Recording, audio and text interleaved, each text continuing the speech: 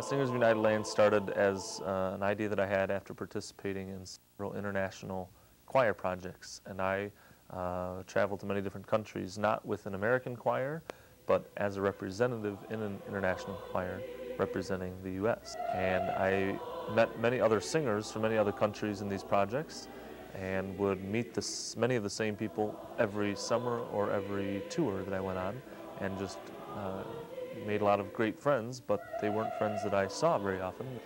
Marcus Leprat, who is the father of the project, he's been there for 7 sessions, and he also has a lot of friends there. With my interest in teaching and having been a teacher in the past, I was trying to think how I can use these unique experiences and my interest in education to form a program that I thought would be interesting. I just sent out an invitation to many singers, friends of mine who are in different countries, and asked if they would be interested in this kind of program. And fortunately, I had many who said they would be. I just wanted to know something more about this country, about the students here, and I just wanted to challenge myself to be outside of my country for so long time. I was involved for the project called the World Youth Choir. Those guys forward the email, and then one day it just popped up in my computer, and I decided I'm interested too, and then I sent my audition for the Seoul.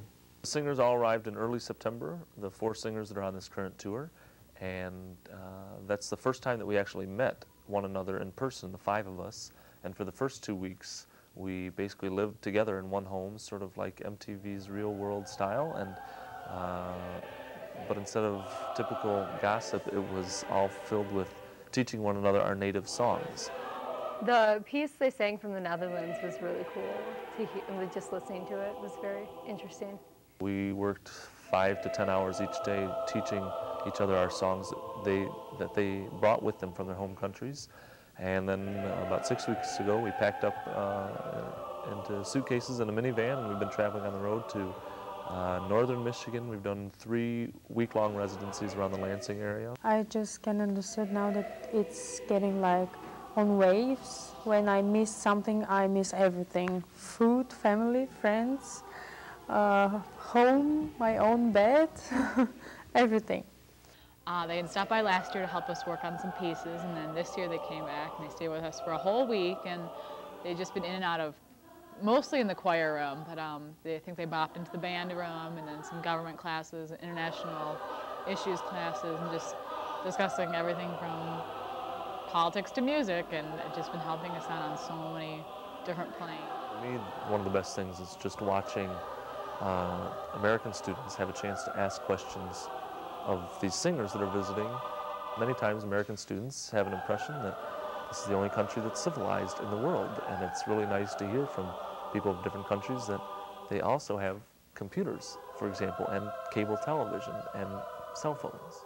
We especially talked about like their politics and like the way that their governments run, just because of like the election and stuff that's been going on here. They have a lot of different political parties that have power, and there's not just a 2-party system in every country like we have here. Like we have other parties, but they're pretty much obsolete, and they have strong 3, 4, 5-party systems and many parties that are represented in their parliament. And then I was talking about how like confusing it was with like the electoral votes and everything. They were talking about how in their country every single vote is counted. When I first had the idea to start Singers of United Lands, a very obvious roadblock that I knew I was going to encounter, and actually came to be true, was trying to convince the U.S. government that it's okay to bring in 4 non-U.S. citizens legally into the United States after September 11, 2001, and give them a salary to be a musician. So right there are about 5 different red flags that most people are already naturally concerned about. Well, I must say the freedom that Americans have, all the citizens and the students, and it's, I mean, if you're a student in America, you are more free to choose not to come to the school. And so that's a big difference in Indonesia, and also because our culture is the thing that we respect more, the authority level. Soul has been in chorale every day this week, and they've worked on songs with us and sung some really cool pieces with us. And I don't know, I've also just been around the musical. Roberto has been at rehearsal with us and kind of observing our practices.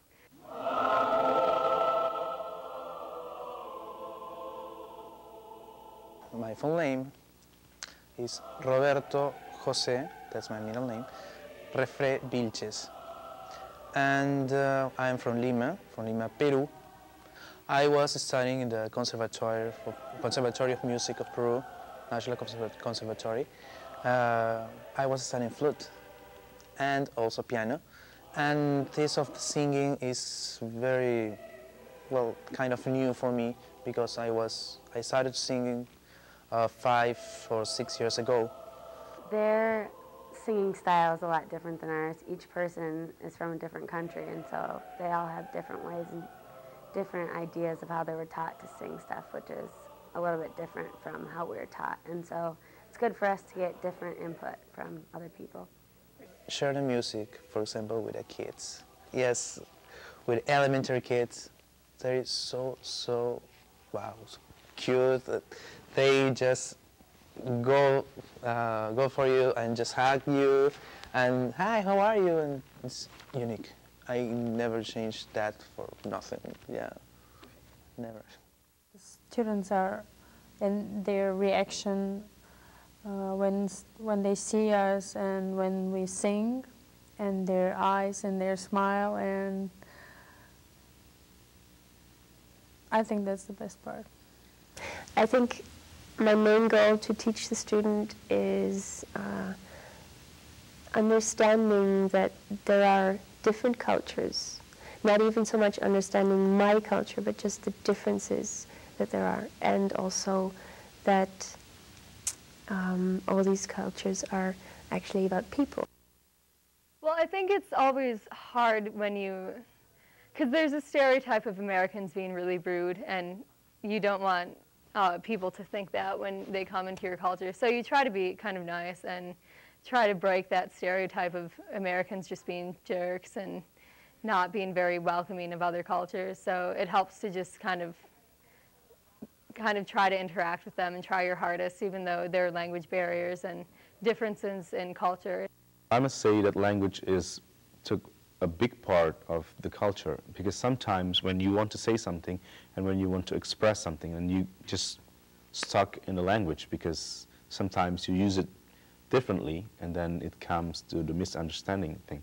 The 5 of us went out to a restaurant a few weeks ago, and one of the singers from Indonesia wanted the attention of the server, and so he did this. And as an American, I became immediately concerned and uncomfortable, and I had to explain to him that, in an understanding way, that that's actually could very easily be considered rude in this country. And sometimes we think to do such things is rude, and then for the other people think, oh, it's okay. Because we are coming from different culture. And then he wondered, how am I supposed to get the attention of the server? And as an American, then I had to really evaluate and think about, how do I get the attention of a server in the restaurant in the U.S.? We are, we are open to each other, and we can speak about that, and so we can understand better each other about culture difference. Ultimately, it's just a chance for people of different cultures, both American and otherwise, to learn more about one another on an intimate level, not through a television screen, but in a way where you can interact and have a chance to ask questions. The difficult part so far has been learning their music, because we have this one song called Doa from Indonesia, and the words are just really tough. We've never done anything like it before, and so it's been a lot more difficult. Like, the music's pretty intricate, and it's just been kind of hard focusing on both the words and stuff. But it's fun at the same time. There's nothing that's not fun about this. And the most rewarding thing, I guess, is knowing that people around the globe are doing the same things that we're doing here, just in different languages.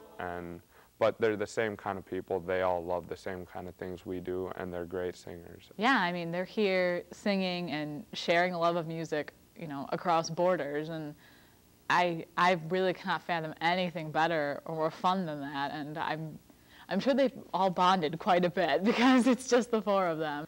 That's got to be the most amazing experience ever, and probably every singer's envy.